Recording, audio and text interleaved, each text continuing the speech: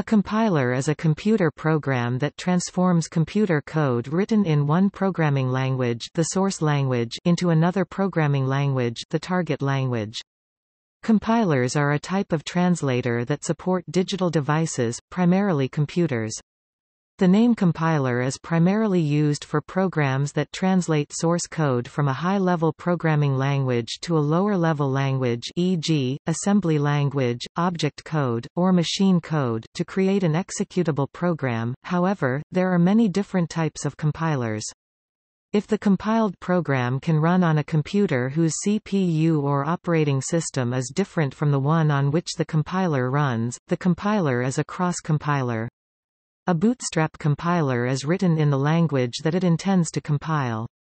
A program that translates from a low-level language to a higher-level one is a decompiler. A program that translates between high-level languages is usually called a source-to-source compiler or transpiler. A language rewriter is usually a program that translates the form of expressions without a change of language. The term compiler refers to tools used to create parsers that perform syntax analysis. A compiler is likely to perform many or all of the following operations: preprocessing, lexical analysis, parsing, semantic analysis, syntax-directed translation, conversion of input programs to an intermediate representation, code optimization and code generation. Compilers implement these operations in phases that promote efficient design and correct transformations of source input to target output. Program faults caused by incorrect compiler behavior can be very difficult to track down and work around, therefore, compiler implementers invest significant effort to ensure compiler correctness. Compilers are not the only translators used to transform source programs. An interpreter is computer software that transforms and then executes the indicated operations. The translation process influences the design of computer languages, which leads to a preference of compilation or interpretation. In practice, an interpreter can be implemented for compiled languages and compilers can be implemented for interpreted languages.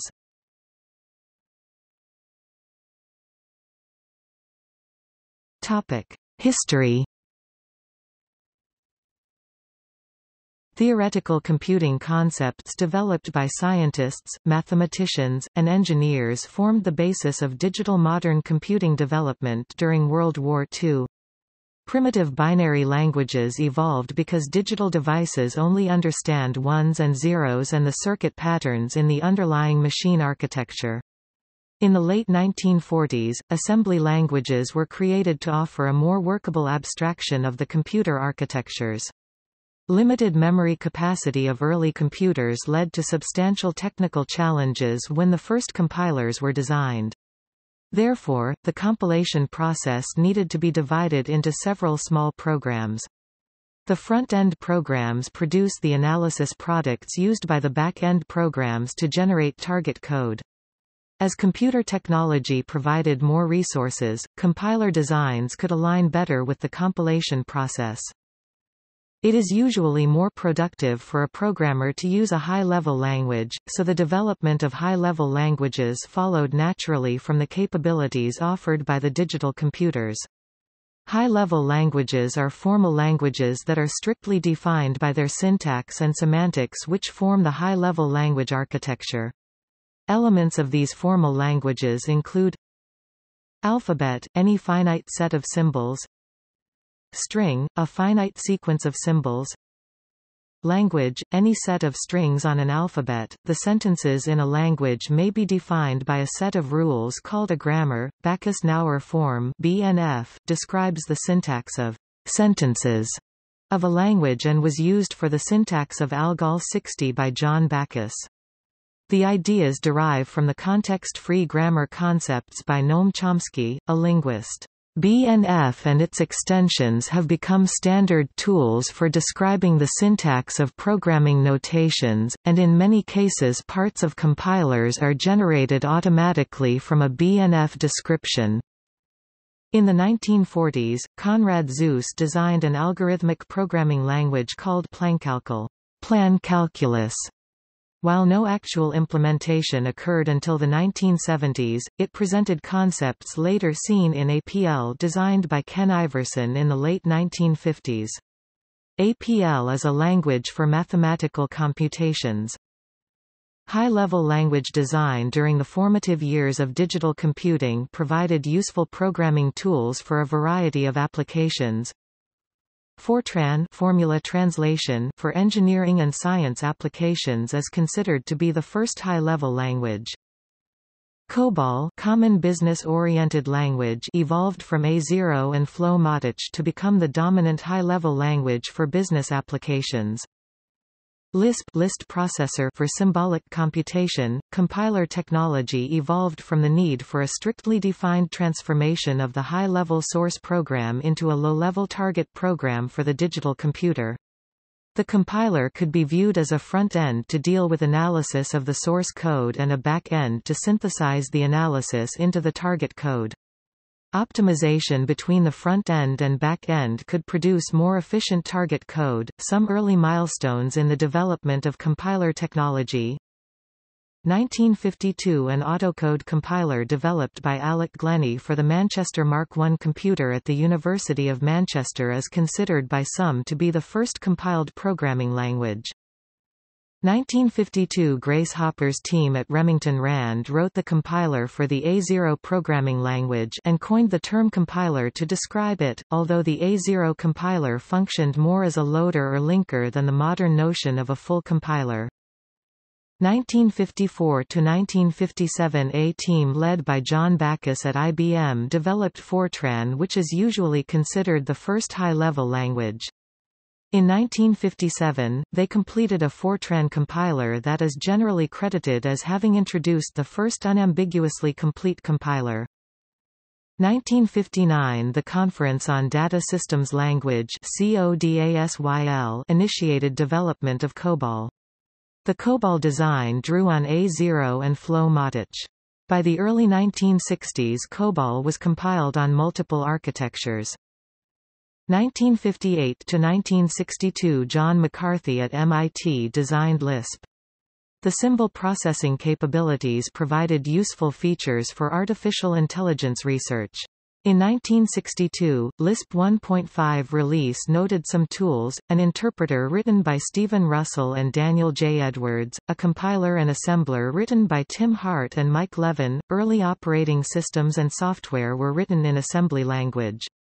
In the 60s and early 70s, the use of high-level languages for system programming was still controversial due to resource limitations. However, several research and industry efforts began the shift toward high-level systems programming languages, for example, BCPL, BLIS, B, and C. BCPL, Basic Combined Programming Language, designed in 1966 by Martin Richards at the University of Cambridge, was originally developed as a compiler writing tool. Several compilers have been implemented. Richards' book provides insights to the language and its compiler. BCPL was not only an influential systems programming language that is still used in research but also provided a basis for the design of B and C languages. BLIS, Basic Language for Implementation of System Software, was developed for a Digital Equipment Corporation (DEC) PDP-10 computer by W.A. Wolf's Carnegie Mellon University (CMU) research team. The CMU team went on to develop BLIS 11 compiler 1 year later in 1970. Multics, Multiplexed Information and Computing Service, a time-sharing operating system project, involved MIT, Bell Labs, General Electric, later Honeywell, and was led by Fernando Corbato from MIT.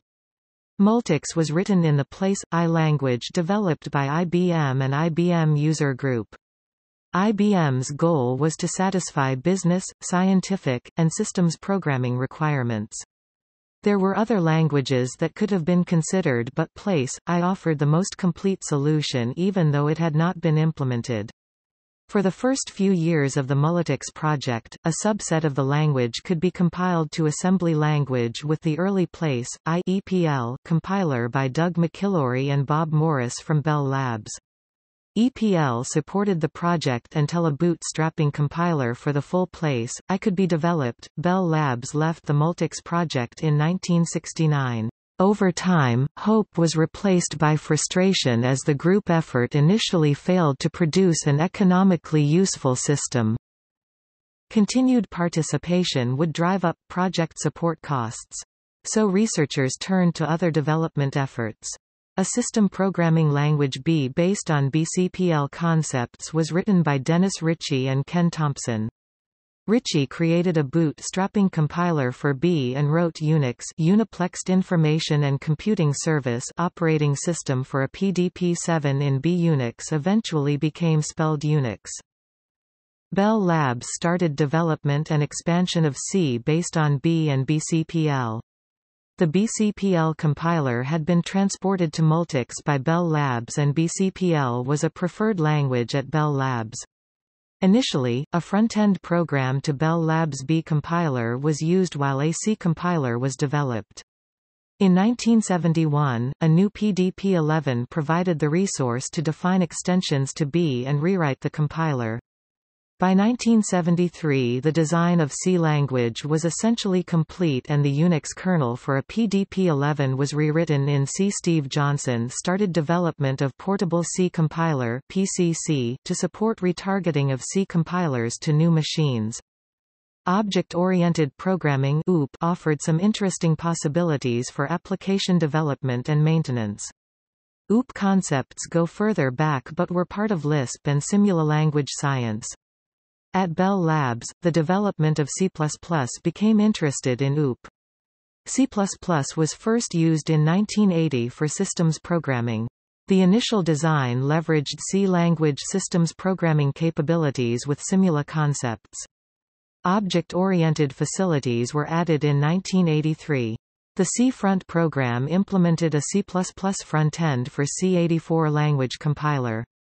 In subsequent years several C++ compilers were developed as C++ popularity grew. In many application domains, the idea of using a higher-level language quickly caught on. Because of the expanding functionality supported by newer programming languages and the increasing complexity of computer architectures, compilers became more complex. DARPA Defense Advanced Research Projects Agency sponsored a compiler project with Wolf's CMU research team in 1970. The production quality compiler PQCC design would produce a production quality compiler PQC from formal definitions of source language and the target. PQCC tried to extend the term compiler beyond the traditional meaning as a parser generator, e.g., YACC, without much success. PQCC might more properly be referred to as a compiler generator. PQCC research into code generation process sought to build a truly automatic compiler writing system. The effort discovered and designed the phase structure of the PQC. The Bliss11 compiler provided the initial structure. The phases included analyses front end, intermediate translation to virtual machine middle end, and translation to the target back end. TCOL was developed for the PQCC research to handle language-specific constructs in the intermediate representation. Variations of TCOL supported various languages. The PQCC project investigated techniques of automated compiler construction. The design concepts proved useful in optimizing compilers and compilers for the object-oriented programming language Ada. The Ada Stoneman document formalized the Program Support Environment (APS) along with the kernel KAPSE and minimal MAPSE. An Ada interpreter NYU, ed. supported development and standardization efforts with American National Standards Institute (ANSI) and the International Standards Organization (ISO). Initial Ada compiler development by the U.S. military services included the compilers in a complete integrated design environment along the lines of the Stoneman document. Army and Navy worked on the Ada Language System (ALS) project targeted to DEC-VAX architecture, while the Air Force started on the Ada Integrated Environment (AIE) targeted to IBM 370 series. While the projects did not provide the desired results, they did contribute to the overall effort on Ada development. Other Ada compiler efforts got underway in Britain at University of York and in Germany at University of Karlsruhe. In the U.S., Verdix, later acquired by Rational, delivered the Verdix Ada Development System (VADS) to the Army. VADS provided a set of development tools including a compiler. Unix VADS could be hosted on a variety of Unix platforms such as DEC Ultrix and the Sun 360th Solaris, targeted to Motorola 68020 in an Army SECOM evaluation. There were soon many Ada compilers available that passed the Ada validation tests. The Free Software Foundation GNU project developed the GNU Compiler Collection (GCC), which provides a core capability to support multiple languages and targets. The Ada version NAT is one of the most widely used Ada compilers. NAT is free, but there is also commercial support. For example, AdaCore was founded in 1994 to provide commercial software solutions for Ada. NAT Pro includes the new GCC-based NAT with a tool suite to provide an integrated development environment. High-level languages continued to drive compiler research and development. Focus areas included optimization and automatic code generation. Trends in programming languages and development environments influenced compiler technology. More compilers became included in language distributions Perl, Java Development Kit, and as a component of an IDE VADS, Eclipse, Ada Pro. The interrelationship and interdependence of technologies grew. The advent of web services promoted growth of web languages and scripting languages. Scripts trace back to the early days of command line interfaces (CLI), where the user could enter commands to be executed by the system. User shell concepts developed with languages to write shell programs. Early Windows designs offered a simple batch programming capability. The conventional transformation of these language used an interpreter. While not widely used, Bash and Batch compilers have been written. More recently, sophisticated interpreted languages became part of the developer's toolkit. Modern scripting languages include PHP, Python, Ruby and Lua. Lua is widely used in game development. All of these have interpreter and compiler support. When the field of compiling began in the late 50s, its focus was limited to the translation of high-level language programs into machine code. The compiler field is increasingly intertwined with other disciplines including computer architecture, programming languages, formal methods, software engineering, and computer security. The Compiler Research, The Next 50 Years article noted the importance of object-oriented languages and Java. Security and parallel computing were cited among the future research targets.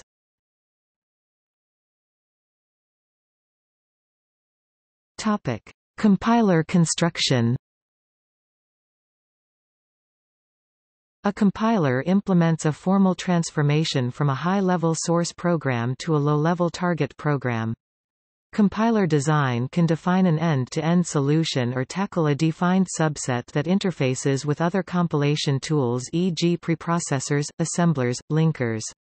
Design requirements include rigorously defined interfaces both internally between compiler components and externally between supporting toolsets. In the early days, the approach taken to compiler design was directly affected by the complexity of the computer language to be processed, the experience of the persons designing it, and the resources available. Resource limitations led to the need to pass through the source code more than once. A compiler for a relatively simple language written by one person might be a single, monolithic piece of software. However, as the source language grows in complexity, the design may be split into a number of interdependent phases. Separate phases provide design improvements that focus development on the functions in the compilation process.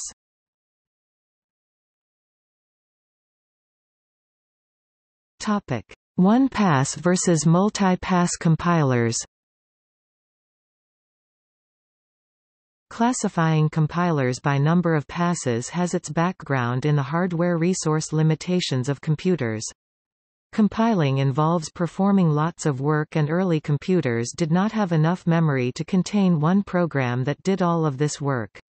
So compilers were split up into smaller programs which each made a pass over the source or some representation of it, performing some of the required analysis and translations.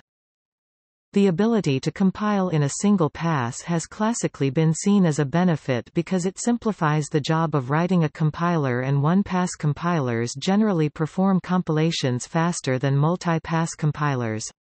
Thus, partly driven by the resource limitations of early systems, many early languages were specifically designed so that they could be compiled in a single pass, e.g., Pascal. In some cases, the design of a language feature may require a compiler to perform more than one pass over the source. For instance, consider a declaration appearing on line 20 of the source which affects the translation of a statement appearing on line 10. In this case, the first pass needs to gather information about declarations appearing after statements that they affect, with the actual translation happening during a subsequent pass.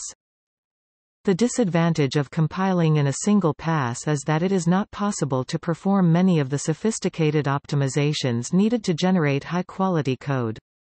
It can be difficult to count exactly how many passes an optimizing compiler makes.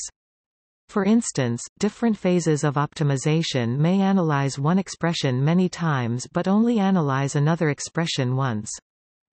Splitting a compiler up into small programs is a technique used by researchers interested in producing provably correct compilers. Proving the correctness of a set of small programs often requires less effort than proving the correctness of a larger, single, equivalent program.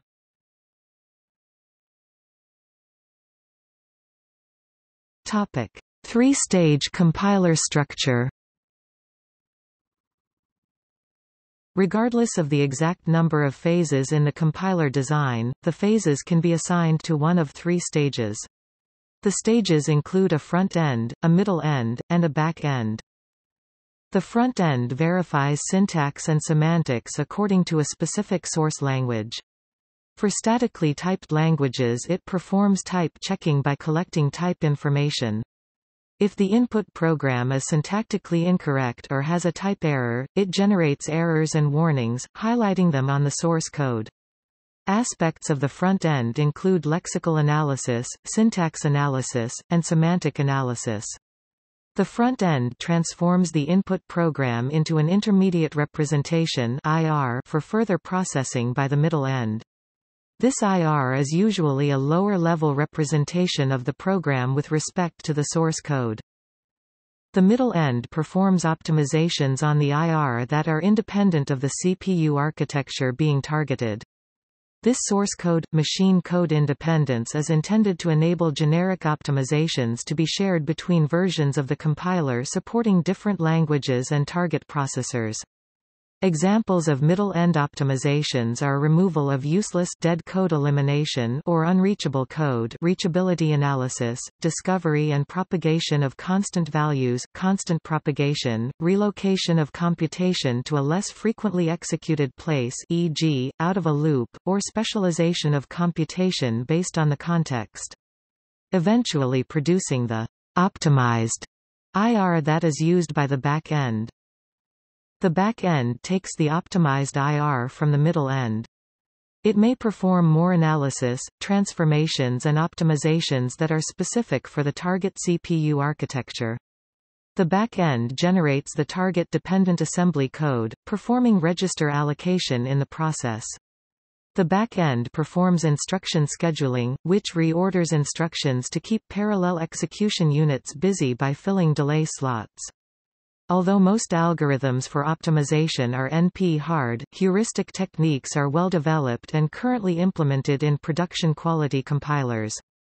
Typically the output of a back-end is machine code specialized for a particular processor and operating system. This front, middle, back-end approach makes it possible to combine front ends for different languages with back ends for different CPUs while sharing the optimizations of the middle end.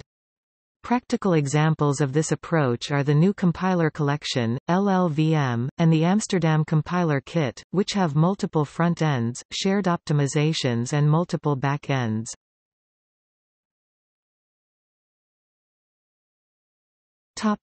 Front end. The front end analyzes the source code to build an internal representation of the program, called the intermediate representation (IR). It also manages the symbol table, a data structure mapping each symbol in the source code to associated information such as location, type and scope.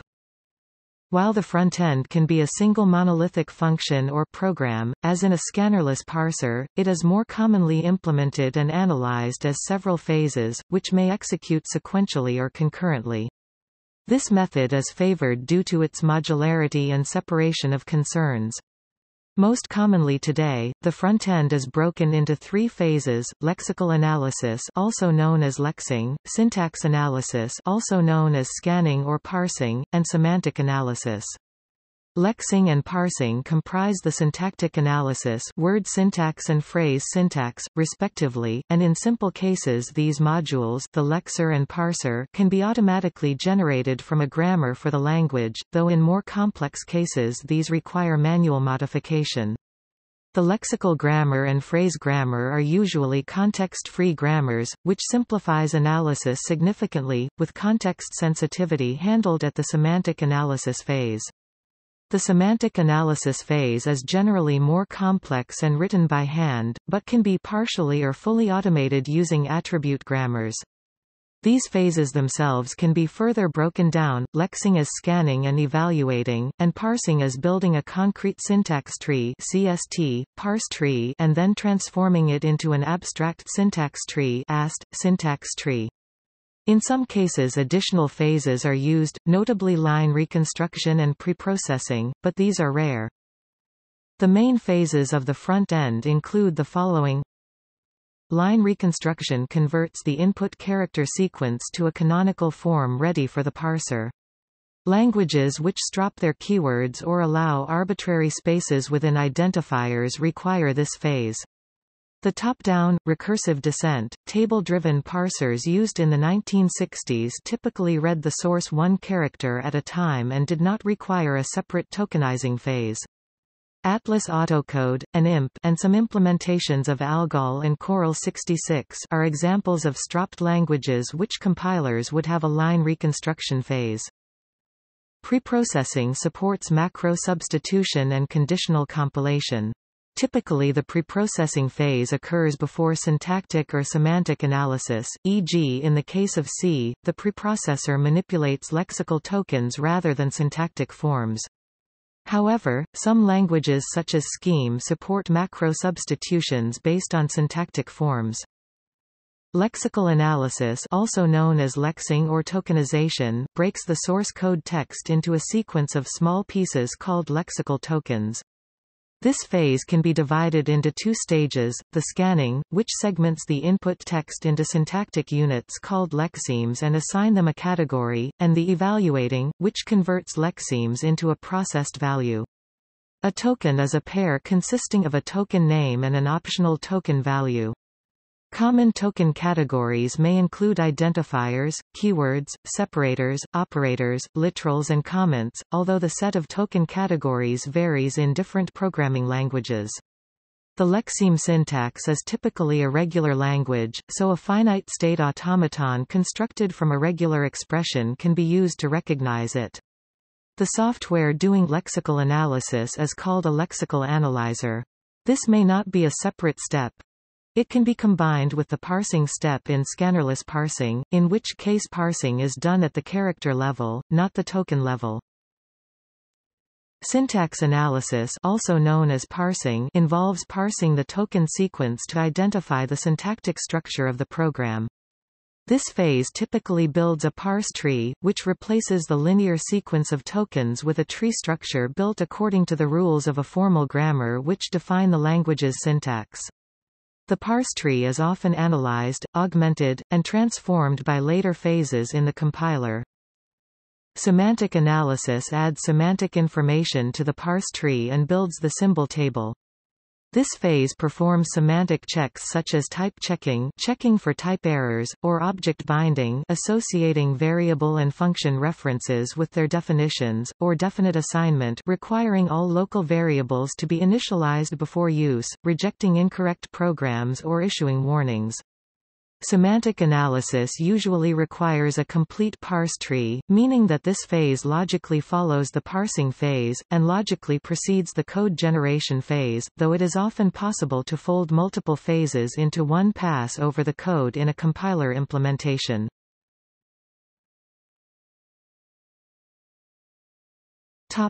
Middle end.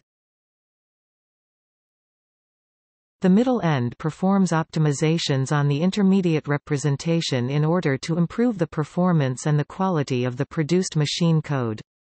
The middle end contains those optimizations that are independent of the CPU architecture being targeted. The main phases of the middle end include the following: analysis. This is the gathering of program information from the intermediate representation derived from the input. Data flow analysis is used to build use-defined chains, together with dependence analysis, alias analysis, pointer analysis, escape analysis, etc. Accurate analysis is the basis for any compiler optimization. The control flow graph of every compiled function and the call graph of the program are usually also built during the analysis phase. Optimization. The intermediate language representation is transformed into functionally equivalent but faster or smaller forms. Popular optimizations are inline expansion, dead code elimination, constant propagation, loop transformation, and even automatic parallelization. Compiler analysis is the prerequisite for any compiler optimization, and they tightly work together. For example, dependence analysis is crucial for loop transformation. The scope of compiler analysis and optimizations vary greatly. Their scope may range from operating within a basic block, to whole procedures, or even the whole program. There is a trade-off between the granularity of the optimizations and the cost of compilation. For example, peephole optimizations are fast to perform during compilation but only affect a small local fragment of the code, and can be performed independently of the context in which the code fragment appears. In contrast, interprocedural optimization requires more compilation time and memory space, but enable optimizations which are only possible by considering the behavior of multiple functions simultaneously. Interprocedural analysis and optimizations are common in modern commercial compilers from HP, IBM, SGI, Intel, Microsoft, and Sun Microsystems.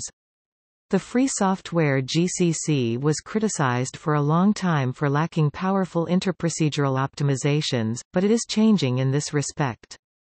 Another open-source compiler with full analysis and optimization infrastructure is Open64, which is used by many organizations for research and commercial purposes. Due to the extra time and space needed for compiler analysis and optimizations, some compilers skip them by default. Users have to use compilation options to explicitly tell the compiler which optimizations should be enabled.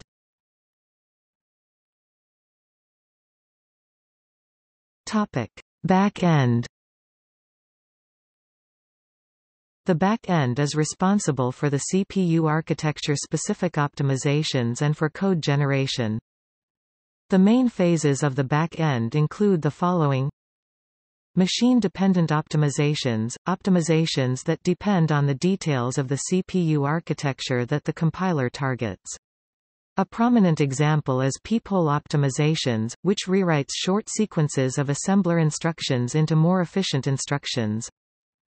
Code generation. The transformed intermediate language is translated into the output language, usually the native machine language of the system. This involves resource and storage decisions, such as deciding which variables to fit into registers and memory, and the selection and scheduling of appropriate machine instructions along with their associated addressing modes. See also Sadie-Ullman algorithm. Debug data may also need to be generated to facilitate debugging. Topic: Compiler correctness. Compiler correctness is the branch of software engineering that deals with trying to show that a compiler behaves according to its language specification. Techniques include developing the compiler using formal methods and using rigorous testing, often called compiler validation, on an existing compiler.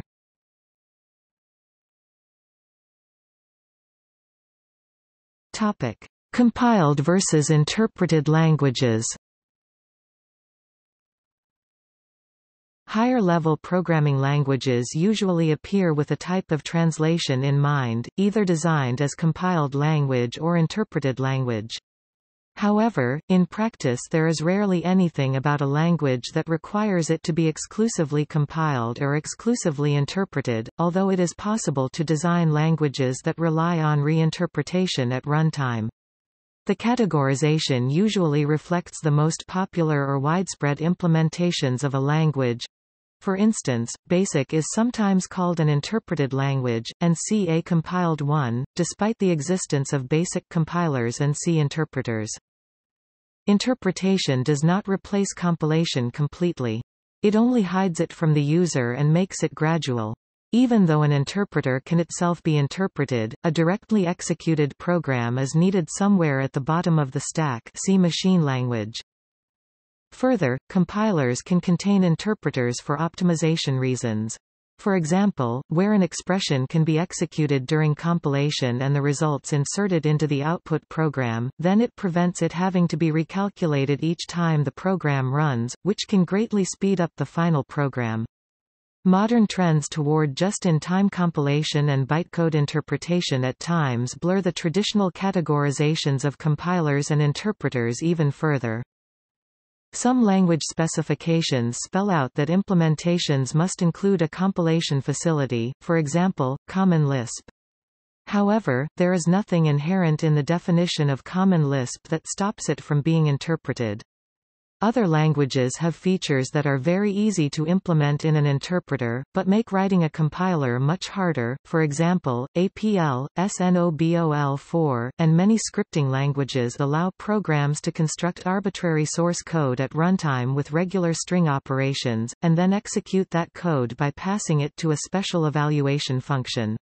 To implement these features in a compiled language, programs must usually be shipped with a runtime library that includes a version of the compiler itself.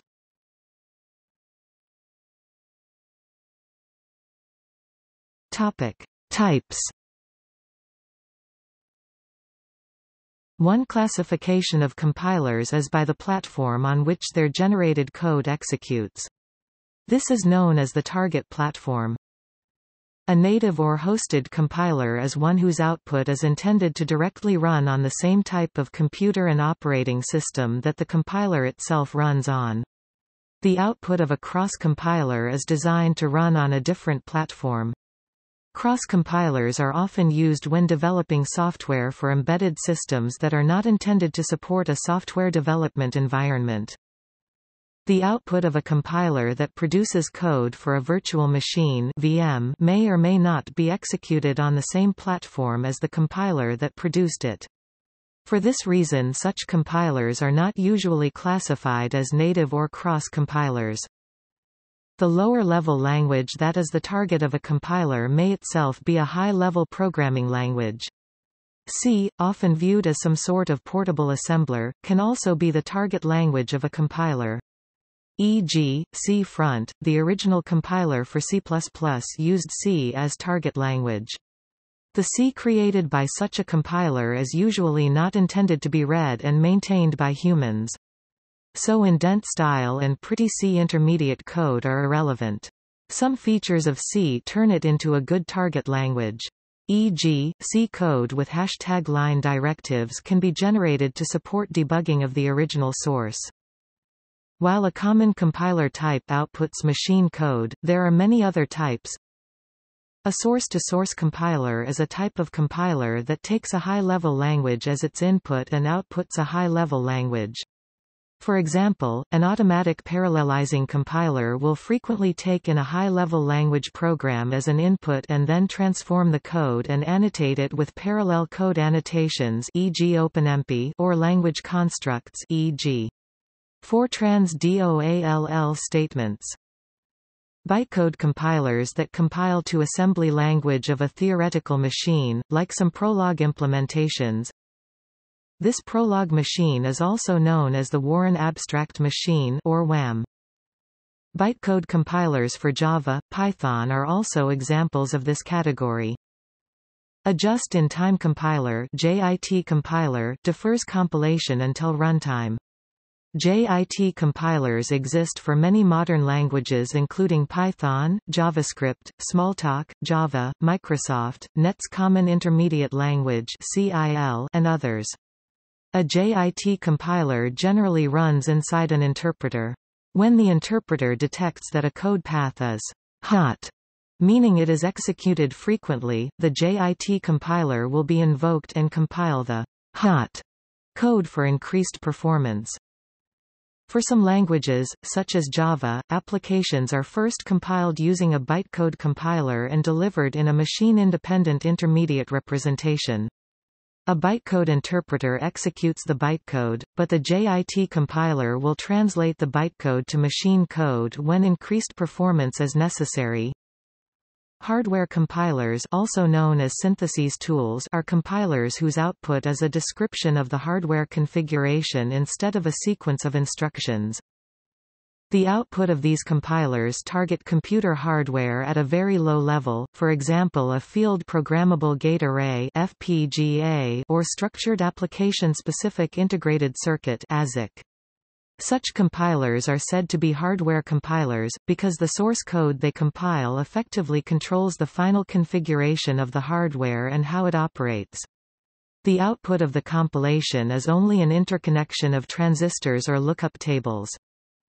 An example of hardware compiler is XST, the Xilinx synthesis tool used for configuring FPGAs. Similar tools are available from Altera, Simplicity, Synopsys and other hardware vendors. An assembler is a program that compiles human-readable assembly language to machine code, the actual instructions executed by hardware. The inverse program that translates machine code to assembly language is called a disassembler. A program that translates from a low-level language to a higher-level one is a decompiler. A program that translates between high-level languages is usually called a language translator, source-to-source compiler, language converter, or language rewriter. The last term is usually applied to translations that do not involve a change of language. A program that translates into an object code format that is not supported on the compilation machine is called a cross-compiler and is commonly used to prepare code for embedded applications. A program that rewrites object code back into the same type of object code while applying optimizations and transformations is a binary recompiler.